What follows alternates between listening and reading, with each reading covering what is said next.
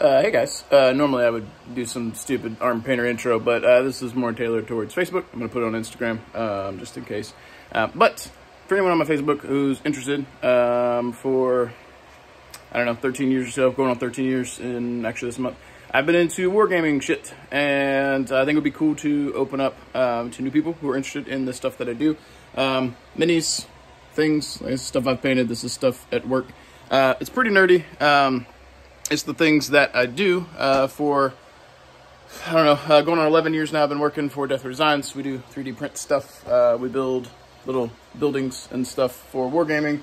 This is what I do for a job. And I think it would be cool to kind of reconnect with some of the people that I might have went to school with, grew up with, or people who are on my Facebook that don't fall in that category, who are interested in the nerdy bullshit that I do, or the place that I work, or something like that. I think it would be cool. I've largely fell out of the wargaming community and doing the gaming as much, because I work and I paint.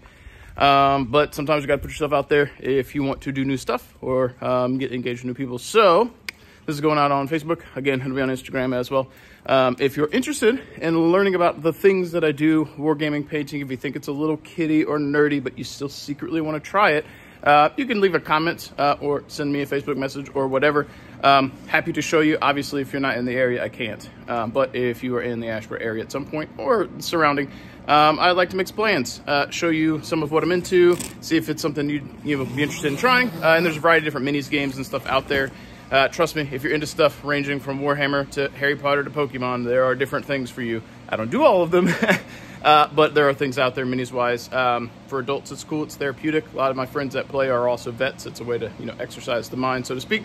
But it's also a nice hobby for, parents for their kids if they want to get them into model making, painting, things of that nature. So if you're watching this, you made it this far, and you're interested in what I do, or you want to get into the hobby, or any of that stuff, reach out. I think it would be cool.